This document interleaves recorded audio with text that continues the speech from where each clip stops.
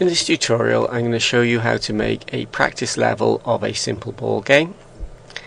It's a practice level because there's no timer, no time limit, and there's a limitless number of balls you can practice with. As the balls go through the holes, the level is automatically restarted, and if the ball falls off the board it's restarted as well, so you can practice forever. When you want to finish, you can press the escape key as normal, but you can also press the Q to quit, and that will take you out of the game. I'm going to use a file created in a previous tutorial as my starting point. I had cylinders that when the ball goes through them, a near sensor sends a message, the subject of which hit 5. Well, I'm going to delete that because I'm not going to use messages. I'm going to add a Python controller and start a new Python script, and I'm going to type in import BGE, which all your scripts must start with, and I'm going to put bge.logic.global dictionary. I'm going to use the global dictionary now to pass the score between objects and to maintain the score, and when it goes through the 5 I want to add 5 to the score.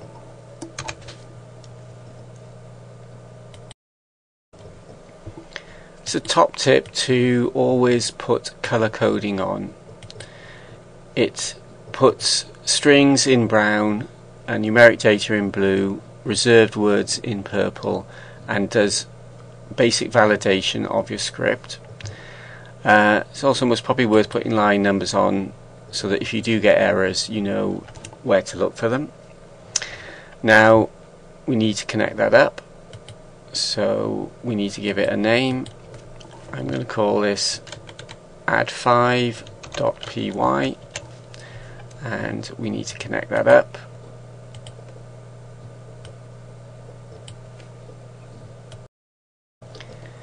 We need to do that for the cylinders that add 10 to the score, so I'm just going to copy that code, select one of the 10 cylinders, start a new script, paste, and change that to 10, and call that add10.py, and we want to get rid of the message, add a Python controller, connect all that up, add 10, and the same for the other cylinder, get rid of the message, subject of which was hit 10, add a Python controller, connect that up to add 10, and connect that up. Just to recap, when the ball went through the cylinder it used to send a message hit 10, but now it uses a Python script to add 10 to a score property which is now stored in the global dictionary object. Now that message hit 10 was sent to this object, which is an empty. It had message receiving sensors, so if it received the message hit 10 it would add 10 to a score property. The empty has a score property, and that is displayed in the debug area. Now I'm not using messages now, so I'm going to remove all these logic breaks.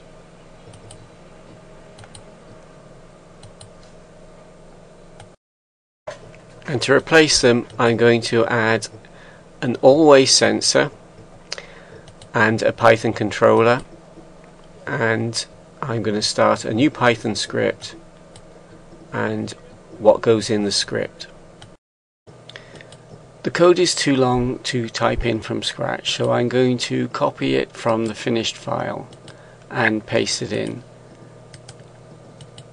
Now if you use the script templates and the GameLogic basic template, you get a definition of a main function and these lines of code, and then the calling of the main function.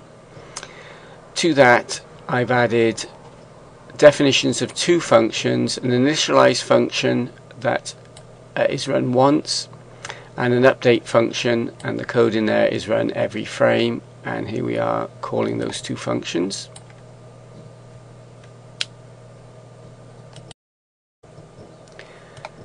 If not in own, checks to see if the owner object, which is the empty, has a property in it. If it hasn't, it creates the property by assigning a value to it, and that if statement ensures that the code in the initialization function is run only once. This line is similar. If not score in BG Logic Global Dictionary, checks to see if there's a score property in the global dictionary. If there isn't, it creates it and initializes its value to 0. Now we need the if statement to prevent, when we restart the level, that being initialized again and reset to 0. In the update function, this if statement checks to see if there's a positive pulse from the always sensor, which there will be every frame, and it copies the score from the global dictionary into a property which should be score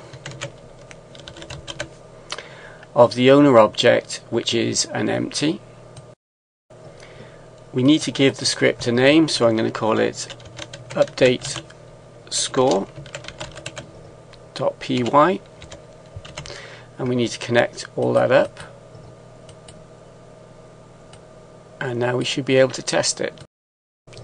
So start the game. I'll go for an easy 5 points and see if the score updates, and it doesn't, so I'm pressing escape to get out of the game engine.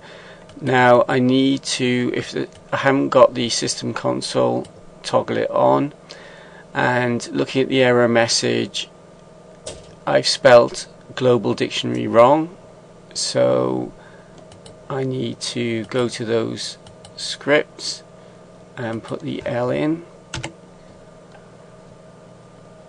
and the add 5 one. Now if we start, go for the easy 5,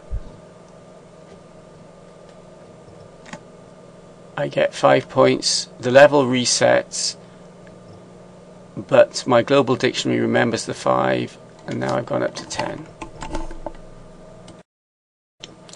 I'm going to stop there. In part 2 of the tutorial I'll show you what to do when the ball falls off the board, amongst other things. I'll put all the files at my website freemovies.co.uk at the Blender channel there.